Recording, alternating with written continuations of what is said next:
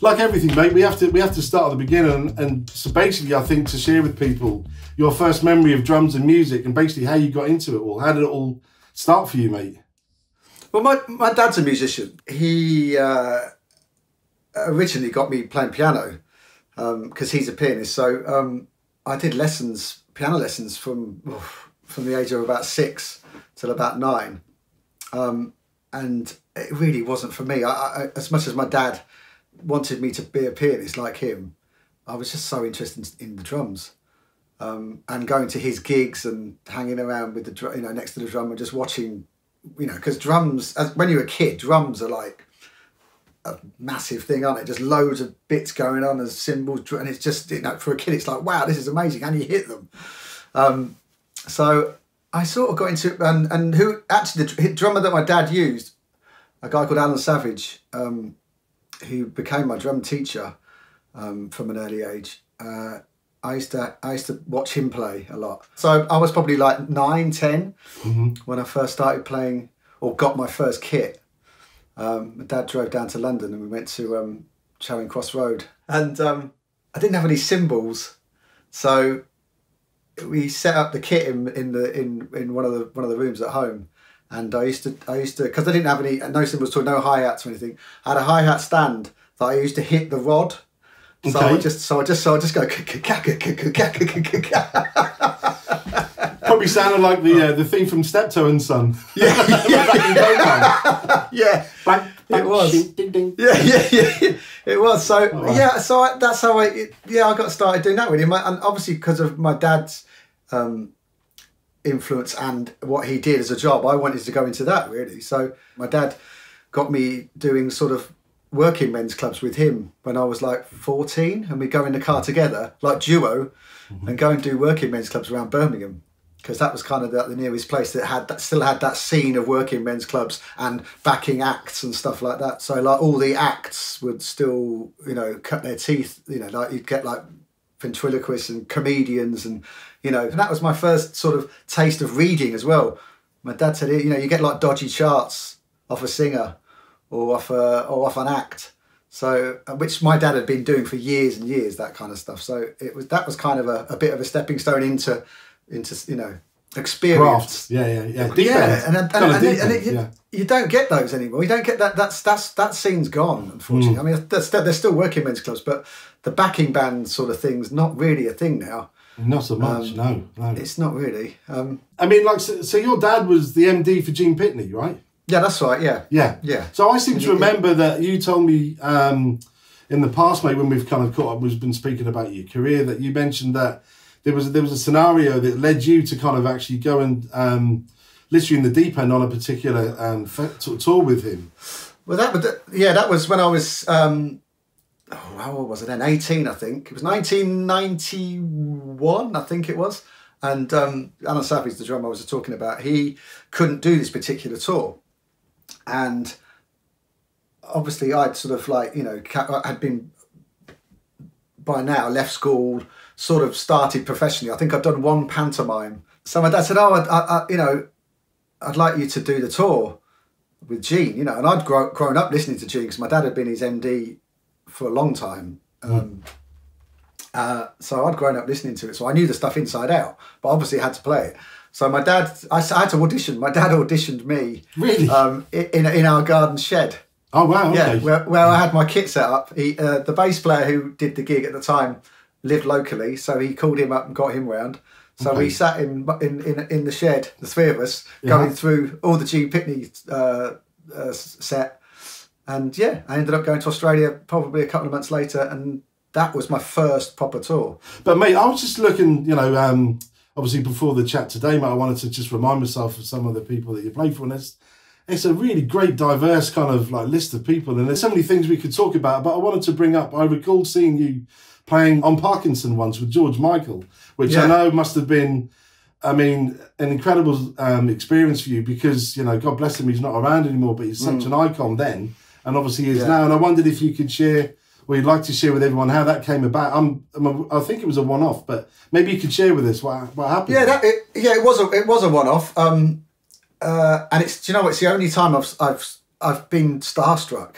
Actually, whoa, that's George Michael. You know, I remember him coming in when we were rehearsing. He came into the room and I was introduced to him by his manager, and I shook his hand, and it was a moment, you know, because there was an aura around him. He had you know, it was. I mean, at that time, 2006, I think I did that. I mean, he was, you know, he's been mega famous since the 80s, but he was like a god. He was, and he came in. But that came about because I was playing for Natalie Imbruglia, and her management was the same management as George Michael. And it was literally the day before. It was a call saying, "Are you around to do a rehearsal and then a TV show, which was Parkinson?" And I was like, "Yes, of course I'm around." Yeah, it's George. Let me just check. I'm definitely around. Even if I'm not around, I'm around. Yeah, I'll shuffle a couple of things around, but I'll be there. Yeah. Amazing. But it was great. Yeah, we did. I mean, it was all his band. It was Chris Cameron, the MD. It was Steve Walters on bass, who I knew anyway. I'm trying to think of who else. Was it Phil Palmer? Danny Cummings was on percussion. Just kind of session royalty. Proper heavyweights, yeah. A little old me walking in. It was. Well, I remember seeing it, mate. I remember seeing it and thinking, man, it's Simon Merry with George Michael, and it's great, man. And I knew how much it must have meant to you, and I love that particular track anyway, mate. I mean, But yeah, that must have been. It was a highlight, definitely, of my career. That was, and I think watching him was a real treat because he was such a perfectionist. Yeah. But yeah, it was a proper pinch yourself moment, that was, with him. Yeah. So I guess we should bring it. It makes sense because they've been kind enough to kind of connect us here, and it'd be great to hear, you know, your experience of why you came over to Natal and why you love the drums. I saw you playing Natal maybe a couple of years ago when I was doing Bananarama at that festival. Mm-hmm. Like the sound of the kit as well. Yeah. And obviously the connection with George, because I was with Premier like you were. Mm-hmm. For a while. So yeah, I went for the Walnut kit in the end because I saw Ollie Wiseman playing with Anne-Marie. Yeah. And I liked the sound of that kit. So that's really warm. The toms, the short. Yeah, really toms. Warm. Yeah, he's got the short toms as well. Mm. So I went for that as well. So I've got everything by 7, as in really? back toms. Yeah. What? Yeah, so what? I think from memory that you've got 8x7, 10x7, 12x7. Yeah, right. That's right. Along the front, and then you've got 14, 16, 16. 14. Yeah. So it looks good like that as well. But I think also it sounds great. I mean, those toms are really warm. Yes. Ollie's done some videos for Natal maybe 6 months ago or something, and I really noticed the tuning of the drums. It just sound really nice, and you know, I can only kind of sort of share the enthusiasm for the drums, mate, because like you said, I've also been playing them a couple of years, or a couple of 3 years. I think March 2016 I came on board, and just I don't know, it's like with a lot of things, you know, we've been around a little while, and you know, you kind of know what you like pretty quickly. And when I went to the factory and tried the kit, it felt a very natural thing to do, and like you said. A great connection with George Frederick. You know, he's a great artist relations guy and a dear friend. Yeah. And the kind of two for me match, which I guess it did for you, mate. Let's speak about Rick. I mean, that's been of the last 8 years. Rick Astley is a major kind of, you know, artist, and you've been on that extensively for the last 8 years. So maybe you want to share some of that in the highlights. How did you come about meeting Rick? Rick's gig came about from. There used to be a rewind kind of thing. There was a thing called Here and Now, which was like where 80s artists would do a gig, multiple artists. So Rick was one of them, and I don't know, like Kim Wilde, Nick Kershaw, Go West, and a lot of those guys at that point had not been working a lot really. They sort of came out of their shell to do these tours and gigs, one-off gigs, and you'd have a house band to back them all. So I sort of got involved with that as the drummer for the house band. And then from that, ended up doing various gigs. I've done some stuff with Nick Kershaw, I've done some stuff with Kim Wilde. But then Rick's gig sort of came about, and he wanted to go, because he retired basically for 20 odd years, and then I remember, yeah. This got him back into doing gigs again. So he all of a sudden wanted to do gigs. So we just ended up. We started off doing Butlins and things like that, and he went down a storm there, as you can imagine. And to see him go from that to back up to, you know, kind of where he was back in the 80s. I mean, the last tour we did was arenas. It's amazing. And he had a #1 album 3 or 4 years ago. I mean, basically, his voice is still exactly as it was to me. As a fan listening back in the day. Yeah, I think his voice is better now. Actually, it sounds a lot better, a lot warmer. And he's now sort of writing his. Well, he was always writing his own stuff back then as well. But actually, you know, proper having control of it now, and you know, doing stuff that he wants to do. Mate, I think it's really nice for someone like yourself who've. You know, I know we kind of take it for granted because we've been doing it a long time, but there's obviously, and there's only so much we can fit in a conversation like this, but, you know, someone like yourself, you've got such a depth of knowledge and experience of all those thousands of gigs that you've done over the years, and I think it would be really nice for you to share, you know, any kind of tips for up-and-coming players or even seasoned players that what you see as being a real strength or an importance as a drummer for, you know, playing for an artist. Yeah, I mean, it's experience, isn't it, at the end of the day? And I think if you can just play as much as possible, also play different stuff, you know, don't just be a one-trick pony and just try and play a certain style. You know, I was in a jazz trio, even though I can't really play jazz. I was in a jazz trio when I was back in Northampton for 2 or 3 years.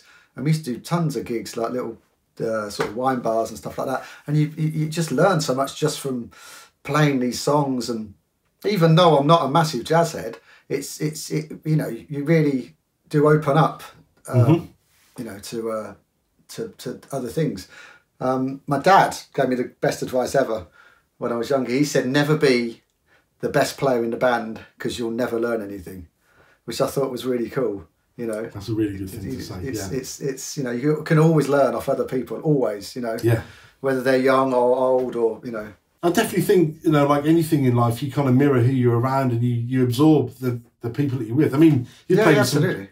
Playing with great bass players is a real necessity, and I think both me and you have been really fortunate to play with some great bass players. And I think that makes all the difference, really. The bass and drums have got to be solid. I mean, I think bass is probably 60% of the groove, really. It's more than it is the drums. Yeah. You've got to have someone so locked in with and solid, because we've all played with bass players who are, you know, not quite right. And I think the other way around as well. I think, you know, if you hear a bad drummer in a band, it really it controls the whole thing, and it can, you know.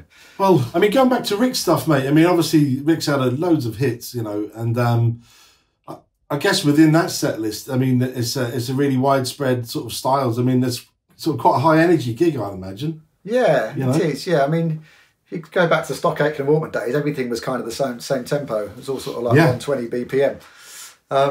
But yeah, no, his gigs are workout. And the thing is, he likes gigging. So we'll do gigs that will go on for 2 hours, 2.5 hours sometimes. Right. Because if he's in the mood, he'll just you know, go, let's do this, let's do that. Or it's one of those gigs. He also plays the drums as well. Oh, does he? Yeah, he gets up and plays the kit. So it's a real shame we didn't get him on this call, man. We should try and get him, you know, at some point to join us. Well, as if by magic. No, really?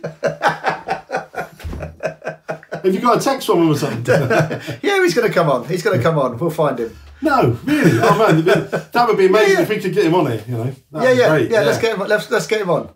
Wow, Rick Astley's joined us, everybody. I can't believe it. Hey. Nice one. I can't believe you text Simon just then, and here we are together. This is great. Yeah, there you go. The wonders of modern technology. There you go. I know. I hope you're well, Rick. Even drummers can do it. You say that. It actually took me 4 goes to get in touch with Simon, but that's another video. Right, okay. But listen, Rick, it's really good of you to join us. And listen, it goes without saying that music and singing is a massive part of your life. But I know that you're a massive keen drummer fan as well. And I wondered if if you'd be kind enough to share with people how you got into drums, if you've got any early memories of drums and getting into it. Yeah, of course. I mean, the first band I actually joined, I joined as the drummer. I did sing a little bit occasionally. We used to do some Police covers, so I used to sing like Soul Only from the drums. And to be honest, at the age of 14, 15, it was hard enough to try and play the drum part, never mind sing it as well. But I mean, Stuart Copeland is still and was always one of my all-time favourite drummers, just because of a very unique style and sound as well. And, you know, I mean, obviously that whole thing of the reggae influence and, you know, trying to work out where one is, that was always quite interesting with Police records. But yeah, I mean, I think from 14, 15, for some reason, I had sung in the school choir, in school plays, all that stuff, but I didn't really want to be the front man, to be honest. And as Simon can probably tell you, I'm not 100% sure I still ever want to be the front man now. I'm very happy to jump on Simon's drums when he lets me, when we're out gigging.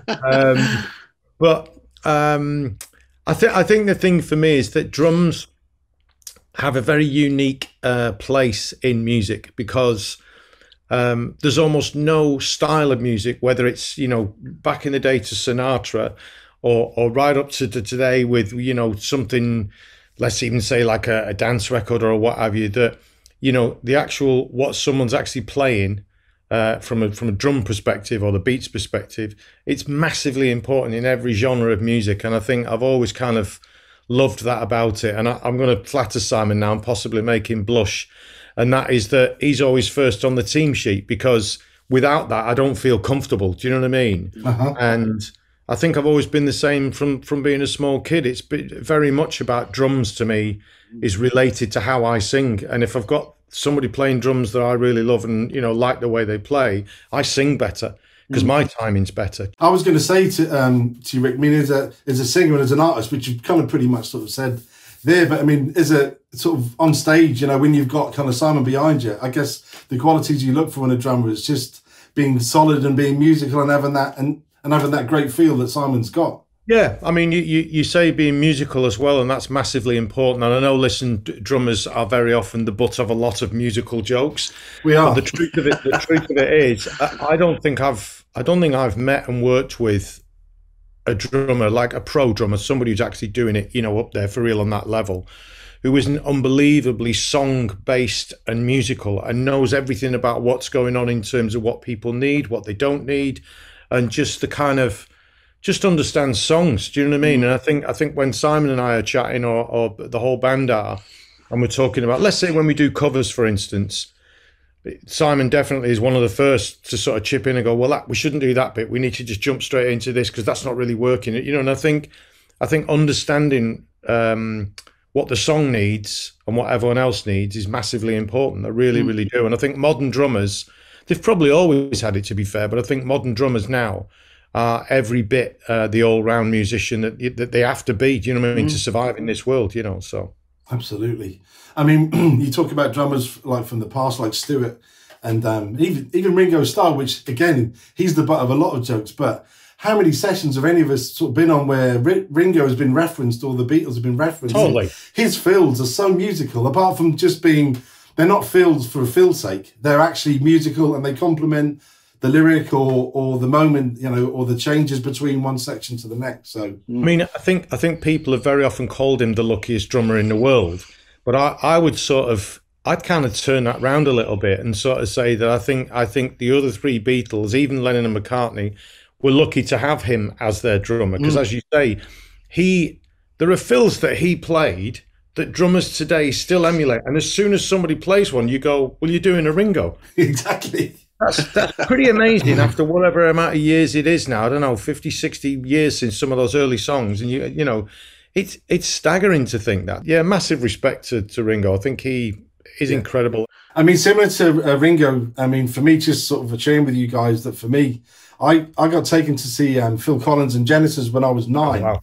So as a 9-year-old kid sitting there, you know, all my mates at school were into Madness, who I love, and Adam and the Ants, who I love, and stuff like that. But the prog thing kind of blew me away. And Phil Collins and Chester Thompson in this particular concert I saw in Great Yarmouth in 1980 was just blew my mind. That was my Ringo, really, Phil Collins. I think most people, probably think of Phil Collins as being the guy out front sat on a piano singing. I know. And obviously he's made some fantastic records in his own right, on his own kind of thing. But Yes. I think if you go back to him being the drummer in a band, again, he was just phenomenal, I think. But he really was. But obviously really understood what a song was. Well, I listened to who you know, Rick, Dave Grohl on Queens of the Stone Age of the day, and I hadn't heard it for years. And I mean, I've forgotten how good Dave Grohl is. Yeah, playing the drums. You forget that he started as a drummer. Yeah, two of the best drummers in the world. Yeah. One band. It's not fair, really, is it? But there you go. Yeah. And again, you're right. Some of that Queen stuff is bonkers. Some of the playing in that and what have you. And but again, I've just been listening to the new Foo Fighters record, and they're not afraid of putting drums up front. And again, there's two drummers in the band, really. You know what I mean? So you can understand that. But I mean, he's a very musical drummer as well, isn't he? Do you know what I mean? All their kind of like timings and stuff, and I'm sure I'm sure some of that comes from Dave in the songwriting, but the actual timing, the rhythms and the whatever that they use, it's never boring, is it? Do you know what I mean? No. I mean, AC/DC that I absolutely love are like locked into this sort of like boom, boom. Yeah, do you know what I mean? And that's part of and that thing. works. Yeah, it works for their style of writing and their songs.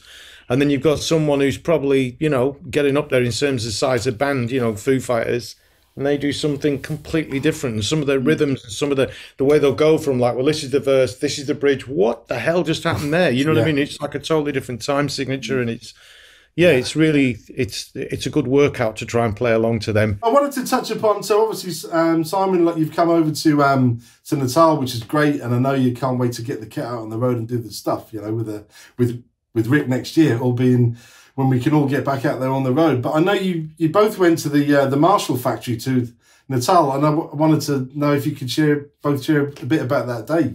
What about you, Simon? Well, yeah, I went to basically get my new kit. And we went up together, didn't we? I think I came to yours and we drove up together. Yeah. And they did a nice sort of tour of the factory for us, which is nice. Amazing. And we got to meet everybody, and then Rick got his acrylic kit. I did indeed. I think. Very nice. Yeah.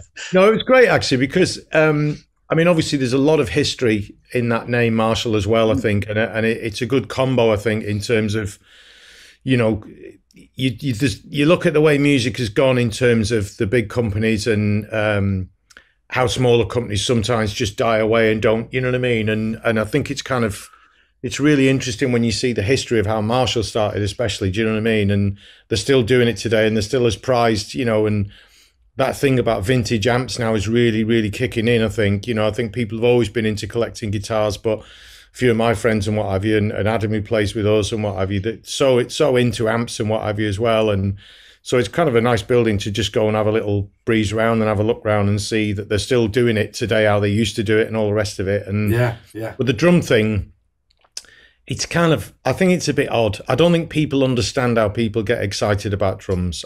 You either do or you don't, I think. Yeah. And obviously I still have that thing, and I've always kind of wanted an acrylic kit at one point in my life. But to be honest, most drummers I've ever spoken to just say they look nice, but they sound awful.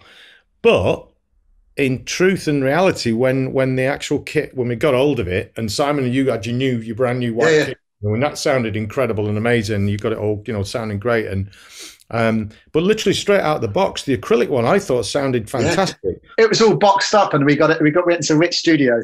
And I remember we were just both of us, you were over one side, I was over, we were both opening and going, oh, look at this, and I'm going to see you laughing. You were just laughing and going, I'm just too excited. Yeah. Is that pure excitement of kind of a new kit or just getting out of the box for the first time? I mean, I actually I've never owned an acrylic kit, but I did play one down at the factory, and they're loud, aren't they? They're really lively. Yeah. Which is nice, and there's I'm sure there are there's applications, for certain drums that you would not necessarily choose one of them. But I think from a visual point of view, they're incredible. But I was just really impressed the way it sounded, to be honest. Because, I'll dare to say I was going for the look of it more than the sound of it a bit. But I just thought, it's just something I'd always wanted. And it is a fascination, the drum thing, I think. You can, I mean, one of the things about the reason you were getting, or at that point, Simon, we were looking into that whole thing with the color of your kit, and you know, was that when you're lucky enough to be doing the bigger gigs and you know that you're going to have great lights and you can light things in a certain way, I think sometimes it changes your thought process of what coloured kit you would go for. Do you know what I mean? Definitely. Because once you've got a black kit, there's not a lot you can do with it, if you know what I mean. It's great and it works perfectly for what it is, but so there was a bit of that going on as well, really. And so yours is clear, transparent, right, Rick? Yeah. Yeah, just completely clear. Yeah. That's good. Yeah, I mean, it's. I think the sound of the drums I was really, really impressed with, and your kit sounds amazing, Simon. Your white. Yeah, one. We've only got to use it once so far this year, but it did sound. Well, that's why we got together that day, really, wasn't it? In Ritz, was that you, before we went to Australia and New Zealand, where obviously you'd be using like a kit they were going to supply and everything. It wasn't going to be your actual personal kit.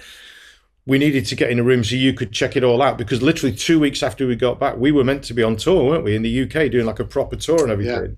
So you wanted to make sure that, you know, you'd sorted the kit out and it was all great before we had to hit the road and everything. But then sadly, obviously, by the time we got back to the UK, that was just not changed. Yeah. But you guys have obviously done so many shows together over the past. I think you've been playing for Rick for 8 years, Simon. So obviously, so many shows and tours you've done together. Rick, is there any highlights where you can really stand out? For me, shows? I mean, I could probably pick quite a few gigs that we've actually done that have been pretty special for lots of different reasons. I mean, like actual real gigs. But one of the things that we have a bit of a habit of doing is doing gigs after hours. So we've done our gig and then we'll go play somewhere else. Oh, wow. And one of the things I love about that, and I love about the guys and the girls that, you know, and the crew as well that we have, is that if I sort of come up with the concept of should we go and play somewhere, nobody ever kind of sort of, all right, maybe sometimes they're not feeling 100%, but most of the time everyone's like, yeah, let's go find a bar and let's go and play. Do you know what I mean? And we've done... you know, we played at Trinity in Dublin at the university. We played at Cambridge University. And that's something I want to do a little bit more. We just literally email them or call them up and sort of say, do you want someone to come and play in your bar tonight? And they're like, well, who is it? And they go, yeah, all right then. So, why not? So, and we just do covers and stuff. And I think, again, that's one of the things I really love about it, is that we don't know what we're going to play. We have a few drinks and then we just make it up. And it's like someone starts playing something. And I think it's one of the things that I really cherish, because as much as I appreciate how good the guys and girls who I play with and work with, one of the things I really love is that everyone's willing to just sort of say, well, let's get rid of all the technical stuff we've got going on. We're just a bunch of people in a room. Let's make a noise and see what happens. And I absolutely love that. But in terms of, I guess, some of the real gigs we've done some crazy ones, like I guess I think the Australian thing we just did, Simon, to be honest, Australia and New Zealand, that was pretty amazing. I think just because it's, you know, a lot of the gigs were outdoor in the wineries and stuff like that. Some of the UK things that we've done, the big Christmas thing we did at the O2 for Chris Evans last year or the year before, I think that was a really special night because it was a charity thing anyway, but I think that brings something else to the thing. Everyone's just a bit more chilled because they know where the money's going. Do you know what I mean? And it's a bit like you can get away with murder. You can sort of have a laugh and a bit of a grin. And I think sometimes that's what I really enjoy, is just letting everyone just go and just have a bit of fun, you know? Absolutely, man. Guys, I think this has been great, and I really appreciate your time, both of you joining us. It's a bit of fun, and for you, Rick, to come on board here for this chat is really nice for us, you know, man. And absolute pleasure. I'm a bit of a pretender, and I'm a bit out of my depth in terms of drumming, but I do love it, and it's never ever left me. And like I say, I just want to say this while he's right there. Without Simon, I can get by on a gig, but I don't feel he's my comfort zone. And I think that's it. I think for, you know, younger people who are getting into drumming and what have you, and are thinking, oh, maybe I should start with the guitar because they're always, you know, they're the ones in the spotlight and everything. Believe me, I think everybody counts the drummer as the first person on the you know, the list, because the team sheet, you know, that's the first name, and I think that's all important for me. So I love you, Simon, and I love what you do. Yeah, man. Likewise. Thank you, mate. I like them as well.